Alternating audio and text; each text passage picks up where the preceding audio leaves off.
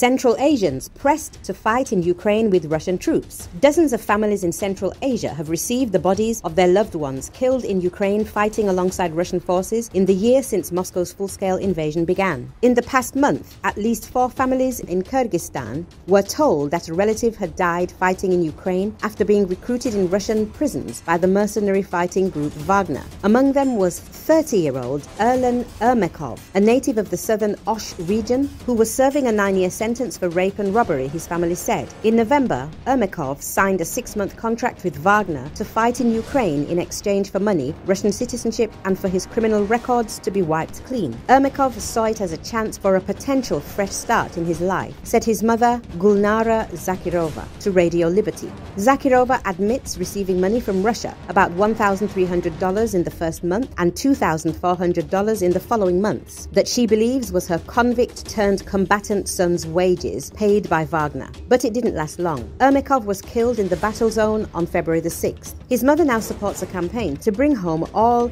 Kyrgyz convicts from Russia to serve the rest of their sentences in Kyrgyz prisons. I lost my only son, and I don't want other families to suffer what I'm going through, she said. Kyrgyz authorities say 1,077 Kyrgyz nationals are currently serving prison terms in Russia, mostly on drug trafficking charges. There are thousands more from Tajikistan, Uzbekistan, and other Central Asian countries imprisoned in Russia, a key destination for migrant workers from those former Soviet republics. Wagner, notorious for reportedly committing atrocities in combat zones around the world, is thought to command up to 50,000 fighters in Ukraine, with some 80% of them having enlisted while in a Russian prison, according to the US National Security Council and Russian activists. The families of Central Asian convicts in Russia insist that their relatives continue to face pressure, including physical and psychological mistreatment at the hands of prison administrations, forcing them to go to war. Central Asian governments have repeatedly warned their citizens against taking part in foreign military conflicts.